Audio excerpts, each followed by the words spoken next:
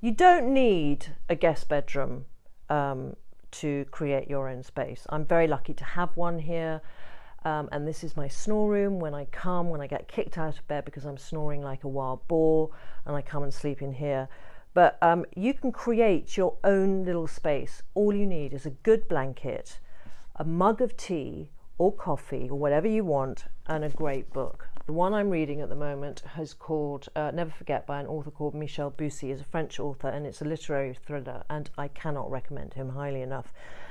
Also, by the way, I just want to make a shout out to my dad, who's not with us anymore, but he painted all those pictures, and so I come in here and I have him looking over me, which I absolutely love. So yeah, find your space, whether it's in the corner of your room, one of your kids' bedrooms when they're away at school, if they're allowed to go to bloody school, and yeah.